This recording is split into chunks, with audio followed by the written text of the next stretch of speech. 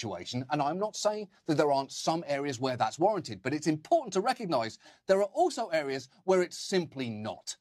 Both sides are firing rockets, but one side has one of the most advanced militaries in the world. Both sides are suffering heartbreaking casualties, but one side is suffering them exponentially. And it's not like the US is operating from the moral high ground here. It's obviously no stranger to drone striking weddings and saying, we were just trying to target enemy combatants. This country has blood on its hands too. And look, if you believe Israel's actions are warranted and proportionate this week, you're welcome to try and make that argument.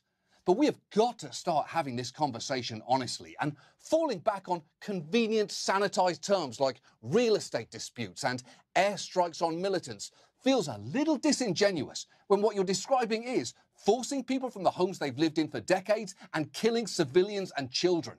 And again, none of this frees Hamas from responsibility, but Hamas doesn't represent all Palestinians, just as what Israel is doing right now doesn't represent all Israelis or indeed Jewish people. Lots is complicated here, but some things are pretty simple. One side is suffering much more.